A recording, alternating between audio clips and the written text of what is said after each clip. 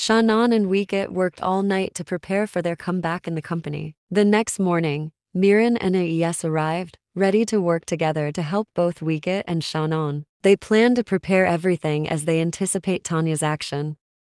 After their work, the sweetness between Veekit and Mirin naturally flows, and AES and Shannon start to tease them. At the hospital, Soipit takes care of Prapup, and she blames herself for what is going on in the company.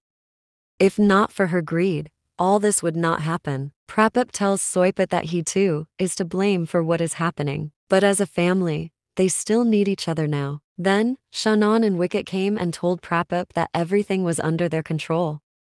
They are now ready to face Tanya and claim the company back. At the company, the client started to protest and call out Shannon and Tanya for the compensation they had promised them.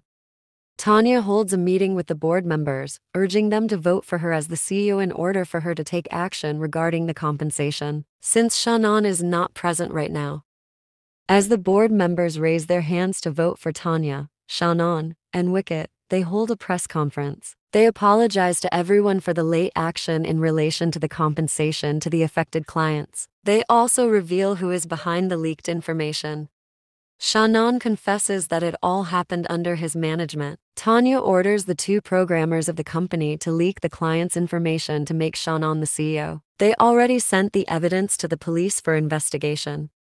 At the hospital, Prapup is very proud as he watches the press conference on TV. On the other hand, Tanya is questioned by the board members about whether it is true, but she can't give them an answer. She quickly asks her father for help, but her father orders her to face the consequences of her actions. 1 month later, the company returns to its reputable position as they were cleared of wrongdoing. Mirin baked a cake for Veekit and Shannon as a celebration of what they did.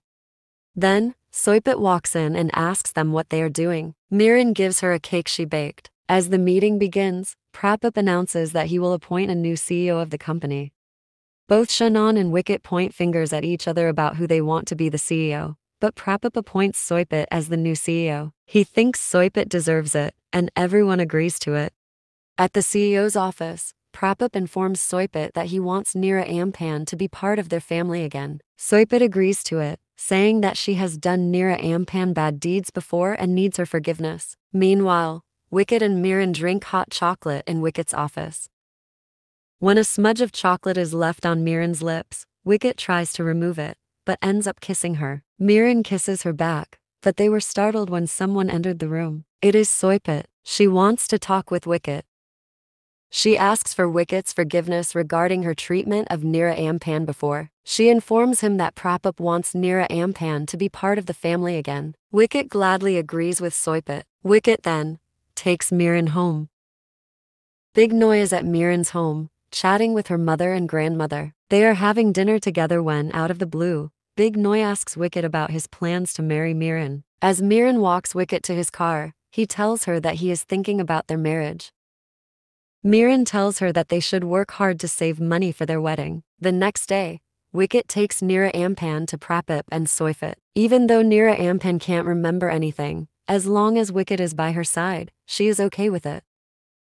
Soipit immediately asks for forgiveness from Nira Ampan, and then Prapup invites them to have a meal together. Everything went well, and Soipit returned the pin her late brother gave Nira Ampan before. And then Veekit requested something from her mother.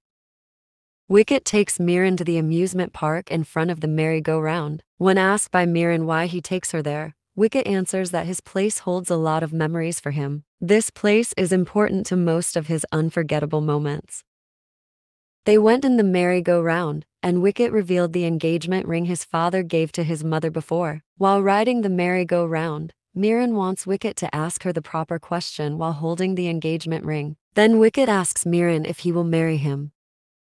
Mirin is sure that Veekit didn't read the letter she wrote in his journal before. Veekit then takes out the notebook and reads Mirin's letter to him. She wrote her feelings to Veekit in his journal, so it means she accepts Veekit's marriage proposal.